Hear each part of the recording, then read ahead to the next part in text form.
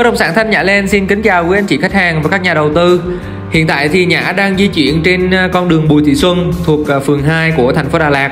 Con đường này thì nổi tiếng là rất là sầm uất, nơi tập trung rất là nhiều các cái cửa hàng kinh doanh cũng như là các cái nhà hàng, quán ăn hoặc là các cái khách sạn lớn của thành phố Đà Lạt. Và sản phẩm ngày hôm nay mà Nhã giới thiệu là một khu quy hoạch rất là đặc biệt, nằm ôm gọn theo sân golf Đà Lạt Palace.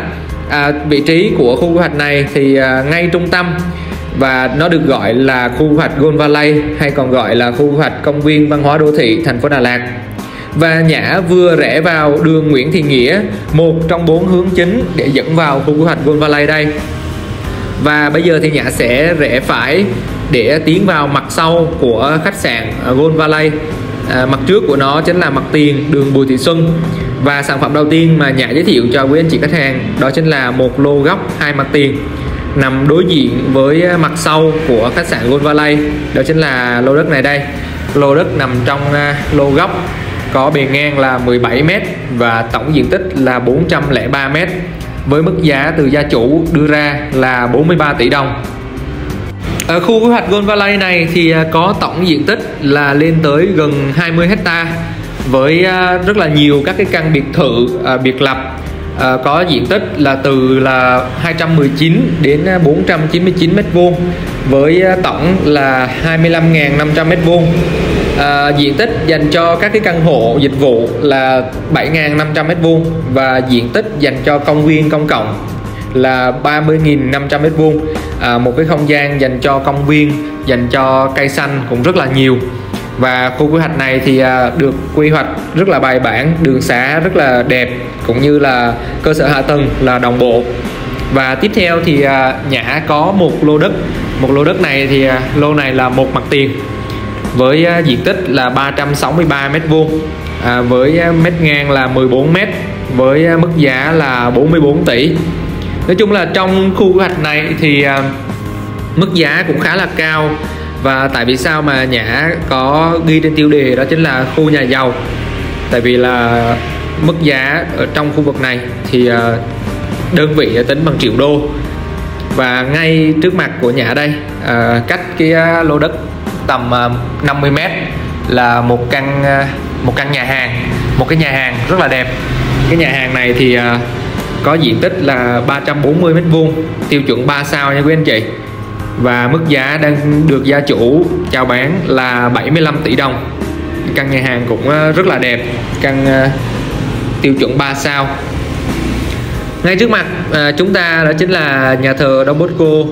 Nhà thờ cũng có vị trí rất là đắc địa, với mặt tiền đường chính là đường Bùi Thị Xuân, và mặt tiền sau, khuôn viên phía sau đó chính là khu quy hoạch Gold Valley.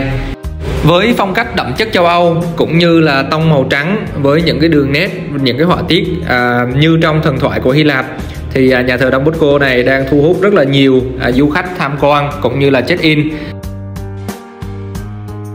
Và nếu chúng ta từ vị trí này di chuyển thẳng theo cái đoạn đường mà Nhã đang di chuyển thì chúng ta sẽ đến với chùa Tâm Ấn. Chùa Tâm Ấn thì tọa lạc trên mặt tiền đường Đinh Tiên Hoàng. Ngôi chùa này thì cũng vừa được hoàn thiện, cũng rất là đẹp và mang những nét kiến trúc rất là độc đáo, cũng như là cũng thu hút được rất là nhiều du khách tham quan. Và con đường chính, đường Đinh Tiên Hoàng thì cũng dẫn chúng ta ra Phù Động Thiên Vương cũng như là ngã năm Đại học, cũng rất là thuận tiện. Và di chuyển trong khu quy hoạch này thì chúng ta có thể thấy là cái không gian của cây xanh cũng như là không gian của đất dành cho công cộng, công viên rất là nhiều. Cho nên là cái môi trường sống ở trong khu vực này thì rất là tuyệt vời. Ở trong khu quy hoạch Gold Valley này thì chúng ta sẽ có tổng cộng là 90 biệt thự đơn lập và song lập. Ngoài ra thì chúng ta có là các cái nhà phố liền kề với rất là nhiều các căn hộ cao cấp. Ngoài ra thì còn có các cái khách sạn 3 sao và 5 sao. Ngoài ra thì chúng ta còn có các cái dịch vụ tiện ích khác, ví dụ như là trung tâm thương mại, sân tennis, rạp phim, khu vui chơi dành cho trẻ em, nhà hàng, cà phê hay là bãi đỗ xe công cộng thì rất là đầy đủ cũng như là tiện ích rất là nhiều. Trong khu vực này thì Nhã còn có khá là nhiều các cái sản phẩm, nhà hàng cũng như là đất biệt lập hoặc đất liên kế hoặc là khách sạn. Ví dụ như là sản phẩm như cái nhà hàng ngay trước mặt mà Nhã đang quay đây thì cũng đang được chào bán, và mức giá thì Nhã đang cập nhật lại và sẽ gửi cho quý anh chị khách hàng thông tin sớm nhất. Ngoài ra thì ngay lô góc 3 mặt tiền, 2 mặt tiền đây, lô góc 2 mặt tiền thì cũng có một căn khách sạn cũng đang chào bán. Căn khách sạn có vị trí góc 2 mặt tiền với tổng diện tích là 332 m² và đang được gia chủ chào bán với mức giá là 49 tỷ đồng. Nói chung là trong khu vực này thì mức giá cũng khá là cao. Tuy nhiên thì đổi lại thì chúng ta sẽ có được vị trí cũng như là các cái tiện ích rất là tuyệt vời. Khu quy hoạch này thì có vị trí dọc theo đường Đinh Tiên Hoàng và nằm ngay kế bên sân golf, cho nên là nó còn có tên gọi là khu quy hoạch Golf Valley. Nhưng thật ra thì tên chính của khu quy hoạch này đó chính là khu quy hoạch công viên văn hóa đô thị thành phố Đà Lạt. Khu quy hoạch này thì sẽ có 4 hướng chính để chúng ta có thể là di chuyển vào. Đó chính là chúng ta sẽ di chuyển theo hướng Bắc thì sẽ tiếp cận được với đường chính, đường Nguyễn Thị Nghĩa. Di chuyển theo hướng Tây thì chúng ta sẽ tiếp cận được với đường chính, đường Bùi Thị Xuân. Di chuyển theo hướng Đông thì chúng ta có thể là tiếp cận được với đường Đinh Tiên Hoàng dẫn vào sân golf. Còn di chuyển theo hướng Nam thì chúng ta có thể là tiếp cận với được với đường Trần Quốc Toản ra tới Hồ Xuân Hương và tiếp cận được với chợ đêm thành phố Đà Lạt. Và Nhã đang di chuyển đây, đó chính là hướng ra đường chính, đường Đinh Tiên Hoàng. Từ vị trí này thì chúng ta sẽ tiếp cận đường Đinh Tiên Hoàng chỉ vào tầm là 50 m thôi. Chúng ta sẽ rẽ trái là sẽ tiếp cận ngay đường Đinh Tiên Hoàng. Và ngay trước mặt của chúng ta đó chính là đường cổng vào của chùa Tâm Ấn cũng như là đường chính, đường Đinh Tiên Hoàng. Và bên tay phải thì rất là nhiều cái căn biệt thự cũng như là các cái villa, các cái nhà hàng cũng rất là đẹp. Và quỹ đất ở trong khu vực này thì cũng đang khá là nhiều, với mức giá là từ 120 đến 150 triệu trên 1 m² đất biệt lập, một mức giá cũng khá là cao. Và đây chính là cổng vào, cổng phía đông của khu Golf Valley, nơi có chùa Tâm Ấn cũng như là đường chính, đường Đinh Tiên Hoàng. Trong toàn bộ khu quy hoạch Golf Valley này thì chúng ta sẽ có tới là 10 công viên lớn nhỏ khác nhau, với tổng diện tích là lên tới là 3,4 hecta trên tổng diện tích là 20 hecta, chiếm khoảng gần 20% diện tích đất. Cộng với đó là một hồ điều hòa và một hồ Xuân Hương lớn ở cách vị trí khu quy hoạch này tầm 2 phút đi xe thôi. Cho nên là cái không gian xanh cũng như là điều hòa không khí từ hồ Xuân Hương cũng rất là tốt. Cho nên là môi trường sống ở trong khu vực này thì cực kỳ mát mẻ, trong lành. Và bây giờ thì Nhã sẽ di chuyển thẳng ra đường Bùi Thị Xuân để tiếp tục giới thiệu cho quý anh chị khách hàng cái mặt bên tay trái của khu quy hoạch Golf Valley này. Đó chính là cái khuôn viên của đất liên kế cũng như là các cái căn nhà phố và các cái căn khách sạn của bên khu quy hoạch Golf Valley này. Và đây chính là đường chính, đường Bùi Thị Xuân. Đây chính là hướng phía tây của khu quy hoạch Golf Valley.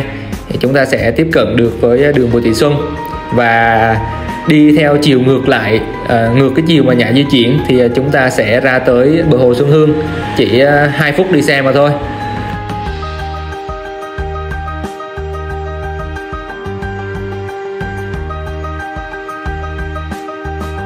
Và ngay trước mặt quý anh chị khách hàng đây chính là khách sạn Golf Valley, khách sạn mang tiêu chuẩn 4 sao của thành phố Đà Lạt. Và Nhã sẽ rẽ lại vào con đường Nguyễn Thị Nghĩa. Và bây giờ Nhã sẽ rẽ trái để giới thiệu cho quý anh chị khách hàng các cái sản phẩm về đất liên kế cũng như là khách sạn. Về đất liên kế trong khu quy hoạch Golf Valley này thì sẽ có diện tích rơi vào tầm dao động từ 85 đến 150 m², với mức giá là từ 150 triệu trên 1 m². Và đây chính là khu vực của nhà phố liên kế và đất liên kế của khu quy hoạch Golf Valley này.